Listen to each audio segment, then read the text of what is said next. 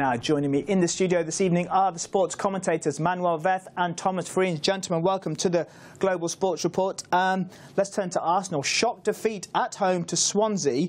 A goal against the run of play, Thomas. No one really saw that coming, did they? Arsenal in fantastic form. That's their first defeat in 11 games. Well, sometimes a defeat like that happens, and especially now that we know that the four first places are settled, maybe they've backed off a little bit on the game, and, well, they still tried. There was 21 shots for Arsenal, but they didn't manage to score. Maybe Thierry Henry is right, and they do need a world-class striker. That's an interesting comment. Manuel, where does that leave the race for second place? Because Arsenal now trail Man City by 3 points, but they do have a game in hand.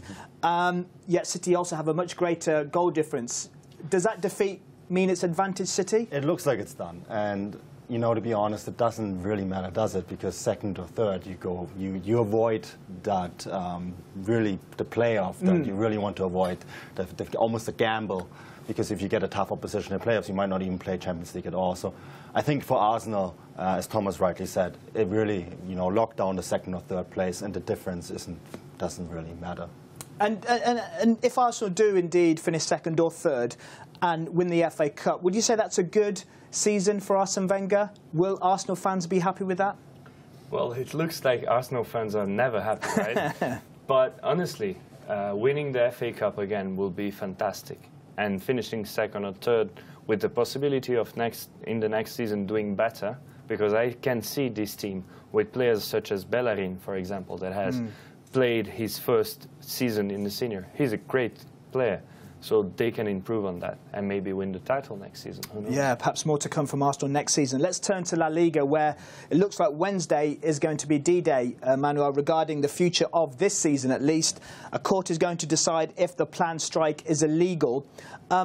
This would be a disaster for Spanish football if there is a strike and we don't actually see the whole season played out. The consequences actually could be really big, because if FIFA or UEFA get even a slight little hunch that the government is interfering in the matters of football, you could even look at Spanish football being suspended from UEFA and FIFA international bodies. Do I think that will actually happen? Not likely, but the consequences, that the money that will go down the drain, that is huge, and I think it looks like it's going to be dragged out for quite a long time as well. Thomas, do you think this strike is more of a... Is this about a power struggle over who really controls Spanish football? It is a bit of a power struggle. We have to remember this is not the first time that Spanish football goes into strike, well, almost goes into strike, because it's the only league in Europe that has two teams that control more than 70% of the... I could be wrong in the numbers, but they control the majority of the money. So you have other clubs. I'm not even talking about small clubs like Eibar, but you have clubs like Valencia, Atletico de Madrid. They don't receive enough money, and that makes the league being very polarized, in Barcelona and Real Madrid winning the titles, and once in a while another club wins. So Manuel, do you agree with the rule that the Spanish government have tried to implement, or they've passed and they've made it law in terms of making Spanish football much more evenly distributed regarding income? I actually don't even think that the rule is tough enough, because when you look at the way the government is splitting the pie, the Real Madrid and Barcelona still would receive, I think, close to 60% of the money.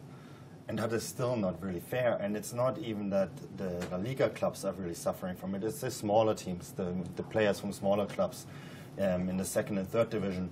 And, you know, these guys, they don't make enough money, and clubs cannot pay their players. So I think this measure doesn't even go far enough, in my opinion. OK, well, obviously, we'll have to wait and see if Wednesday does indeed bring a halt to Spanish football.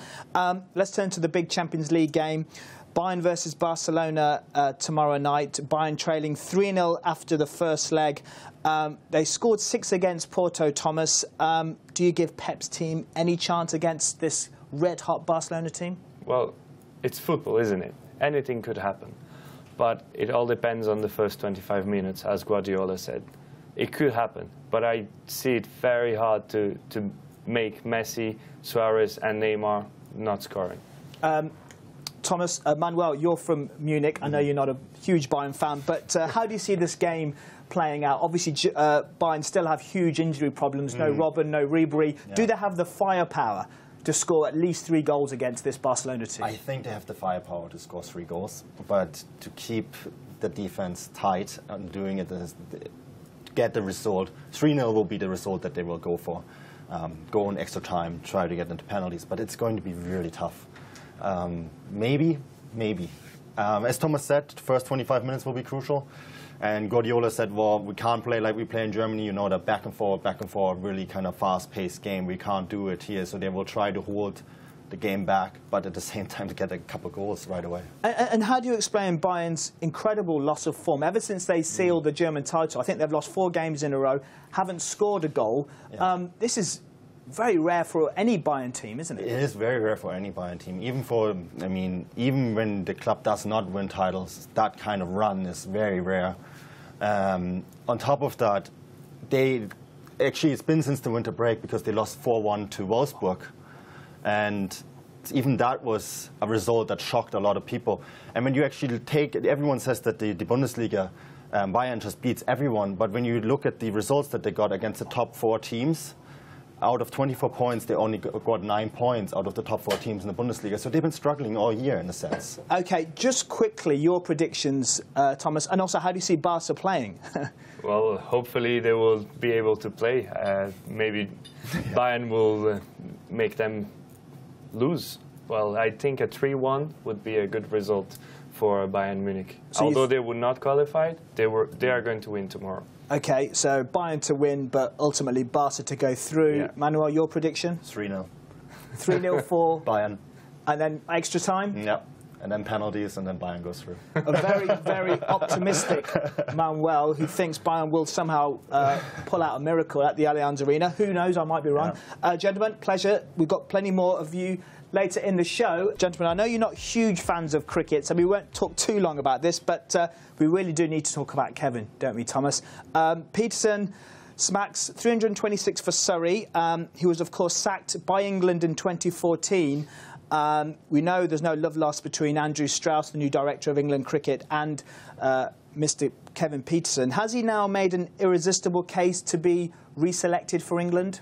Well, it's the matter of choosing the individual over the team. Do you want to have a team that maybe has less quality but has a stronger bond together, or do you want to have a team of individualities? If England thinks that they can do better off with him and they have a good team spirit together, maybe it's interesting to leave him out. OK, there are rumours, strong rumours, that despite his 326, that he will still be ignored. Manuel, where do you stand on the broader issue of individual talent, as we have here with Kevin Peterson, over team ethic? Which one is more important for success? Team ethic. Absolutely team ethic. I mean, the most recent example was Germany winning the World Cup, and that team, that was a team, and then that was throughout that entire tournament was something that was brought up over and over again. Team over individual players, and I think if you're in a team game, then that's it. It's the best team that wins, not the best individuals. And let's quickly talk about Red Bull and Formula One. Their threat to pull out of Formula One because they feel that they're not competitive enough, or they want Audi to come in. Red Bull haven't been happy, have they, over the last 2 years, and yet they had amazing success for 4 or 5 years. Many will say that, you know, this is not the right way to go about sport, threatening to pull out simply because they're not successful anymore. Well, it's a way of making pressure on maybe change of regulations, because the fact is, since Red Bull has started, they have had wonderful years, and now they've become a normal team.